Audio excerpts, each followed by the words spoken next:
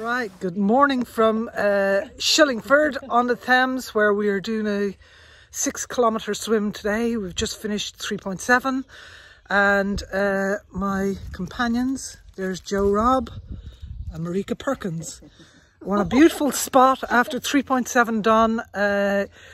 So anyway, we will be taken to the water again, but very quickly, this week's guest speaker is the lovely Mary Casserly, who was diagnosed with early onset Parkinson's at 53, but had the symptoms for many years. Welcome, Mary. So good afternoon, Mary, and thank you for taking the time to come on the Mermaid series of interviews around the brain conditions that we are supporting. Thanks, Fran. So by way of intro, you are currently the chairperson of the Early Onset Parkinson's Disease Association in Ireland, EOPD.ie, and you yourself are a sufferer of Parkinson's. So Mary, can you talk to us very briefly around what the early symptoms of Parkinson's were for you, when you were diagnosed, and how it's impacted your day-to-day life since? Thanks very much, Joan, for inviting me. It's amazing what you're doing for this cause for the Henley Mermaids. We really appreciate it in the Parkinson's community. Yeah, I was diagnosed at the age of 53 in August 2018, but I did have many symptoms for many years. I probably started to notice first signs maybe of slowness and in my late 30s, and then towards my mid 40s then. I would have started noticing more stiffness and more pain and rigidity. And then I lost my sense of smell. I was sent to a neurologist and I was put on steroids, but didn't come back. Then I noticed my arm wouldn't swing while I walked. I was getting problems with my wrist. I thought it was carpal tunnel syndrome, had a frozen shoulder, a lot of fatigue, and sleep was started to be very disrupted. I was awake for hours at night.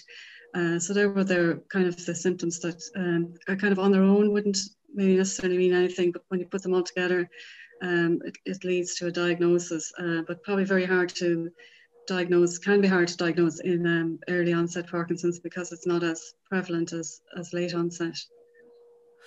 Interesting. And what was it, something like 175 or something you said in Ireland with early onset Parkinson's? We reckon there's about 1,500 under the age of 55, yeah, under the age of 55. But Parkinson's is one of the fastest growing neurological conditions, so it is on the increase, unfortunately. Right. And how has it impacted your day-to-day life then? I believe you know, it kind of necessitated a career change for you. Yes, I love my job. I worked in accounts and I really like that. But I suppose when I was diagnosed first, I thought maybe I could continue for a number of years, but it was kind of pain that stopped me working. So the pain was kind of, when it used to start at 4 o'clock, was starting at 2, and then it was like starting at 10. So it was kind of hard to continue with pain. So I made a decision to give up work, but I decided I wasn't going to give up everything. So I got involved then with the support group, and I just find that great. It just gives me a focus, and you know, it's great to have met so many wonderful people around Ireland, and also it lets you see people living a long time, you know, quite well with Parkinson's, you know, 17 or 20 years on, which is great. And you take a leaf out of their book, and it's usually like a positive attitude, exercise, and, you know, trying to manage the condition as well as you can. Right. And I see you're kind of ace at skipping as well, so all going towards better management of the condition, really. Yeah, I suppose we're lucky now, Joan, in that the research has shown that it helps slow the progression, whereas years back they probably wouldn't have known that. So at least, you know, with research, it's great that we can be more educated on what to do to help manage the condition. Right.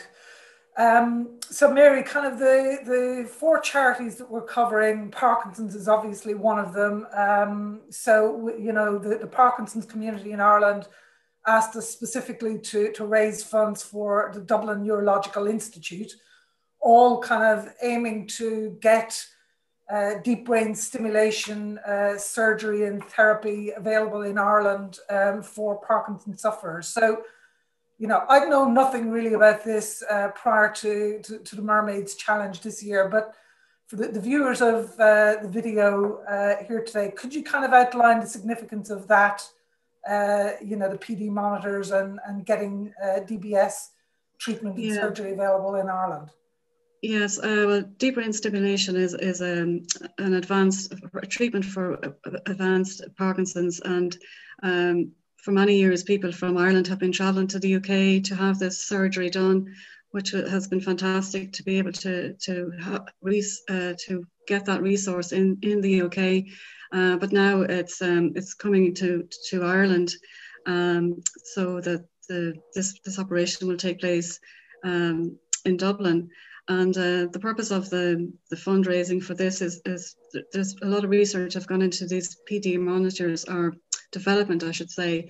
I think it's been taken 13 or 14 years to develop these monitors. So they're just strapped to your arms and legs and waist, and it monitors your stride, your movement, a lot of data that's sent back through the cloud to the neurologist, that it's very hard to, when you go to your neurologist visit, to say exactly how you're feeling, how you're going on, whereas this is live data. People will wear them for 5 days, and then they have all that information to better manage the condition. And particularly after the DBS surgery, there's a lot of kind of, you know, tweaking to try and get it right, you know, the system right. It takes a while. So this device will help the neurologist know as to how the device needs to be adjusted with this data that they will receive. So these PD monitors are really a great breakthrough for treatment in Parkinson's. Yeah, so I think kind of just to spell it out a little bit more, you know, as I say, I didn't understand this before either, but so the deep brain stimulation therapy is basically to help Parkinson's sufferers and manage the involuntary tremors, basically. Yeah. So well, it could be managing. Like, some people don't have a tremor, so that's kind of another myth that everybody has a tremor. Some people don't.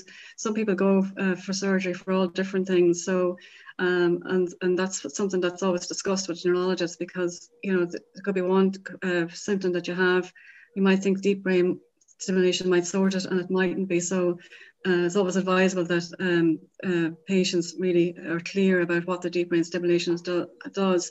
But it is a great resource to have. Not everybody will go for it. Not everyone will need it, but it is something there that is available if people do need to go down that road. Yeah, so it's basically bringing that treatment to within the Republic of Ireland, so that, you know, Parkinson's sufferers don't have to, you know, the expense and the stress of having to go over and back to the UK for that treatment. So final words really about the Mermaids, Mary, and kind of words to people looking at these videos. Yeah, well, we're just grateful in the Parkinson's community in Ireland that the Henley Mermaids are fundraising for us. We're absolutely delighted. I've seen the videos. A lot of training has gone into this over the winter months in the cold in the River Thames. So thanks a million, Joan, for putting yourselves forward for this fundraising, because like we need the, you know, better funding, or we need this to be funded. These PD monitors will really be a breakthrough in monitoring our condition. And like Parkinson's is all about management, and the better management we get, the more it helps us to live better and live well with the condition. So I'm really, really, really thankful to the Henley Mermaids for doing this. And if you can dig deep, support the Henley Mermaids for this cause. Everybody that's affected by Parkinson's, everybody knows somebody with Parkinson's. It is one of the fastest growing neurological conditions. So please support this worthy cause. Brilliant. Thank you, Mary. And just to kind of finish off on that, donations can be made via the Henley Mermaids website. So www.henleymermaids.com. And to support the Irish charities, one of which is the Dublin Neurological Institute, click on the Irish flag. To support British charities, you know, please click on the Union Jack. So Mary, big thank you again today for taking part, and we look forward to you cheering us on the day we do the Bristol channel, which hopefully will be July 22nd, give or take. Yeah, I look forward to that, Joan, and maybe I should go into the sea myself in support for you. Virtually, brilliant. Virtually, yes. Yeah, no, thanks a million, Joan, and wish you all the best, yourself and the rest of the Henley Mermaids on this great challenge that you're undertaking. It's a huge, huge, I know the preparation has been huge, and really thankful to you from everybody with Parkinson's in Ireland. Thanks a million, Joan. Brilliant. Thanks, Mary. Thank you.